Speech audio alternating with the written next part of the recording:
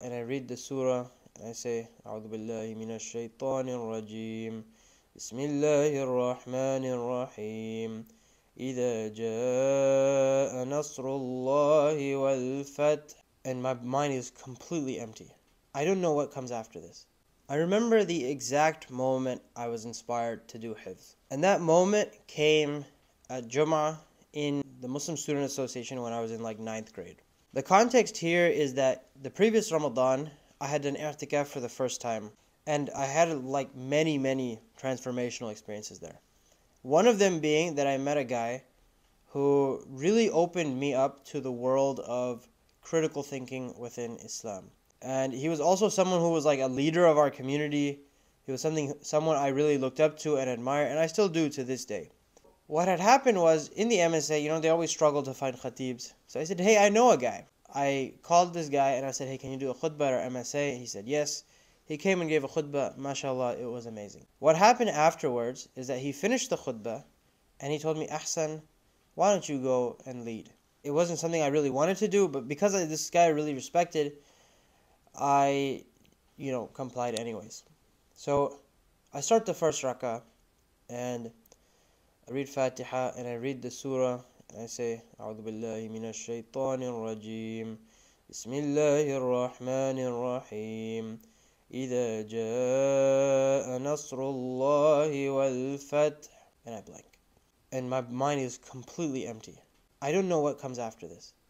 One of the smallest surahs in the entire Quran, and now here I am in front of someone I really respect, and I cannot finish the surah. Of course, it was a simple surah. Everyone knew it. Someone corrected me. The salah went on. But that one moment was enough to change my life.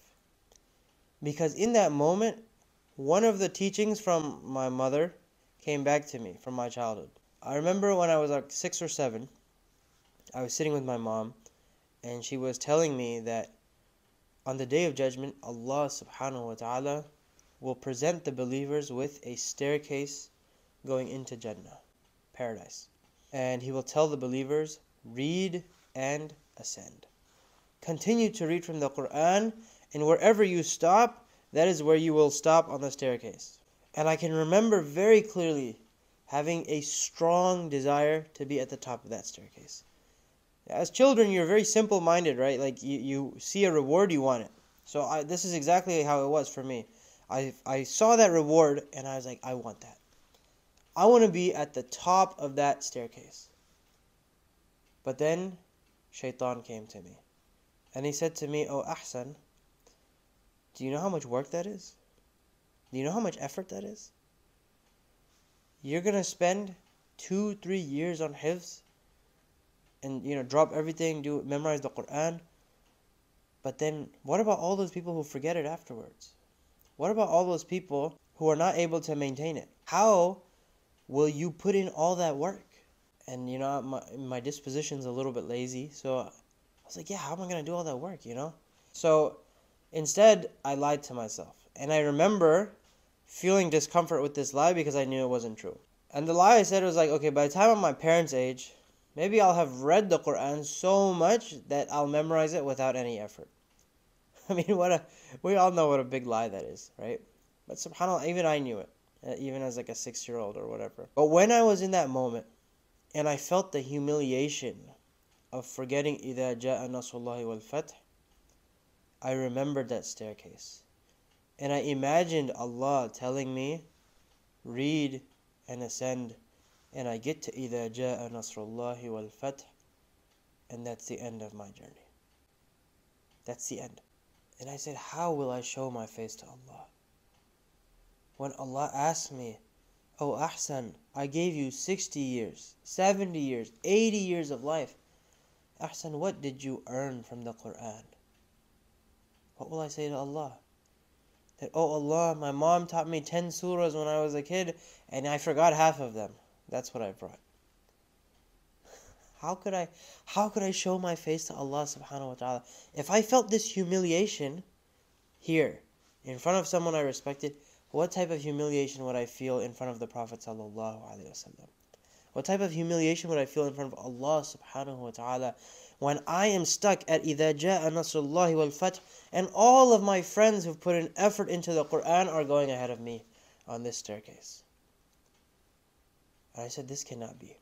So this one moment changed my life forever. And the coming weeks was me dismantling all of the various excuses that I had in my head. Right? So one of the excuses I had, even as like someone who's like 14, 15, was I'm too old. I'm too old. Right? Like, Hifdh is done when you're like 7, 8, or maybe like 10. But 14, 15, you're a little too old. And I said, wait a minute.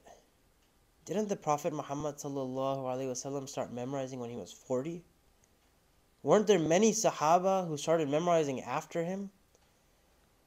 Isn't it also the guarantee of Allah subhanahu wa ta'ala that He says, وَلَقَدْ يَسَّرْنَا الْقُرْآنَ لِلذِّكْرِ فَهَلْ مِن مُدَّكِرٍ? That we have made this Qur'an easy to remember, so who will take advantage of it? Am I still going to use this excuse on the Day of Judgment that I was too old? At 15 years old? SubhanAllah. And I said, number 2, let's say I am too old. Let's say I'm very bad at memorizing, very slow at memorizing, and I die before I finish. But is it not the case that Allah subhanahu wa ta'ala has told us through the hadith, إِنَّمَا الْأَعْمَالُ بِالنِّيَّاتِ, that actions are by intentions, and you will have what you intended? So if I intend to be Hafiz but I don't get to that destination, is it not the case that Allah subhanahu wa ta'ala will still write me amongst the Huffaz? The third thing I said is, when it comes to time and effort, what else will I present to Allah?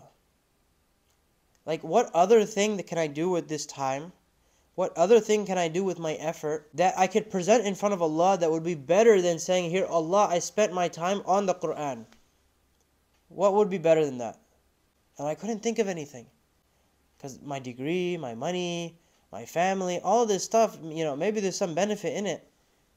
But is it the Qur'an? Does it compare to the Qur'an? So I said in that moment, I said, oh Allah, if it takes me 60 years to memorize the Qur'an, I will memorize it, inshallah. If it takes me 60 years, because I had seen the people who memorized when they were young, and they didn't maintain it. So I knew that it is not something that you can just do. Memorizing the Qur'an is not an action. It is a lifestyle. It is a commitment. That even if you memorize in 6 months, or 2 months, or 1 month, you still have to spend the rest of your life revising. So for me, that 60 years was a lifelong commitment. It was a marriage. I am going to have this relationship with the Qur'an until I reach the grave. And the final source of inspiration that really, really sealed the deal was the story of the man in the grave. That there is a man who lives his life, dies, and is buried in his grave. And all of his family members and his friends and his people who barely know him, they're all there at the grave. They come, they weep, they make dua, they leave. One after the other, after the other, after the other. Until his wife, his kids, everyone leaves. But one man remains. And this man cries and cries and cries and makes dua and makes dua and makes dua for this person until the angels become impatient. And the angels say, oh man, we have some business with this person. That the hisab begins once everyone is 40 steps away, right? So they say, we need you to leave. And he says, I will not leave. And they'll say, no, we need to start the hisab, we need you to leave. He said, I will not leave him because he never left me. And he will say, I am the Qur'an. That he used to read and implement throughout his life. And subhanAllah, the angels will say, okay, let's just start the hisab. And they start asking him questions. But the Qur'an will respond. And then he will be lifted, after the hisab of the grave, there will be the questioning of the Day of Judgment. And whatever questions there are, the Qur'an will respond.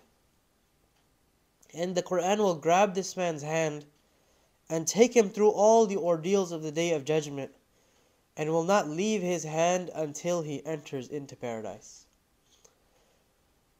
And subhanAllah, what will the Quran say? You never left me in this life, so I will not leave you in the next. The Quran becomes his lawyer, his attorney, his defense. SubhanAllah. I said, who is successful other than the one who has the Quran to defend them on the Day of Judgment? And this became my motivation.